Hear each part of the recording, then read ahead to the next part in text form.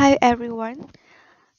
In the previous video, we already learned how to build MRP tables using periodic order quantity POQ and fixed order quantity FOQ. So today we will learn how to build MRP table using lot for lot order quantity, or shortened term is L4L. So let's go through what kind of information we have. We have the gross requirement in week 1 is 150. What is gross requirement? This is the total item, the total products that we have to deliver to the customer. So we have in week 1, we have to deliver 150 products to the customer. In week 4, 120. In week 6, 150. And in week 7, 120. We have the beginning inventory is 37 units. Lead time is 2 weeks. Safety stock we assume to be 0 in this case, and we will receive 230 units in week 1. So let's fulfill this table. For the schedule received, we have the information that we will receive in week 1 230 units. So we will put in week 1 230. So what is schedule receipts? Schedule receipt is the amount, quantity of the products that you already ordered a long time ago or in the past, but the supplier were not able to supply to you on time, so they will set a schedule to deliver the product for you. So here we have the schedule receipt is 230 products in week 1. And week 2 to week 8, we do not have any schedule receipts, so we just leave it blank. For on-hand inventory, in current, it's the beginning inventory. We have 37, so I will put 37 here. For week 1 to week 8, we will calculate later. Okay, so let's see now how we can calculate the on-hand inventory in week 1. Is will equal to what you receive, what you have, minus what you have to deliver to your customer. So what you have is, okay, 37. I have is on hand in stock, plus what you receive.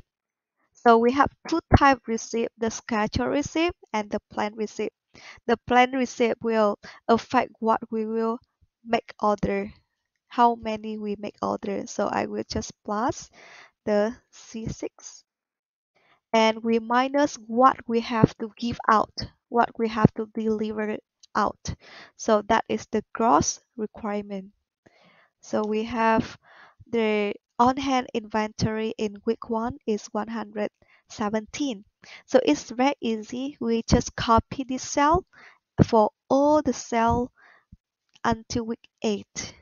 Okay, so we can see in week 2 our on-hand inventory is still 117, and the same for week 3. But for week 5, 4, 5, 6, 7, 8, the on-hand inventory is negative. And it doesn't make sense because on-hand inventory has to be larger or equal to 0. So the next step, we will uh, check the planned receipts. So since, let's look at week 4, we only have 117, but we have to deliver to the customer 120. It means we lack of 3 products. So we will plan to receive here 3 products. But I will introduce the formula for you to calculate the whole sale for the planned receipt. So let's start from week 1. So we will check what we have and what we need, which one is higher. So I will use if function. So if what we have, so on hand inventory plus what we receive from the schedule. If it's still less than the gross requirement, we need to order, right? We need to plan to order. And how many should we order? It will be equal to what we need, the gross requirement minus what we have. Okay. But if we have more than enough, we don't need to plan to order anymore. So it will be equal to 0. So will have in week 1, of course, we don't need to plan to receive any products because we still have 117 on hand inventory. So the same, you just need to copy this cell to all the cell until week 8. We will have the plan received for 8 weeks. So let's double check. For L4L, if we lack of 3 products, we will order exactly 3.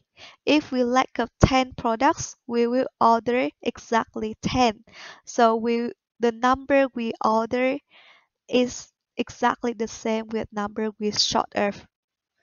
It's, it's different from the FOQ and POQ. Okay, so we can see in week 4, we plan to receive 3 items, and in week 6, we plan to receive 150, and in week 7, we plan to receive 120. So to receive 3 products in week 4, when we have to order. So let's see here, we see the lead time is 2 weeks. It means that we have to order 2 weeks in advance. So to receive 3 products in week 4, we have to order 3 products in week 2. Okay, so I just leave it here, 3. So the same, you also you can copy this until week 8. Then we can see in week 2, we will order 3 items. Week 4, we order 4 items. And in week 5, we order 120 items. Okay?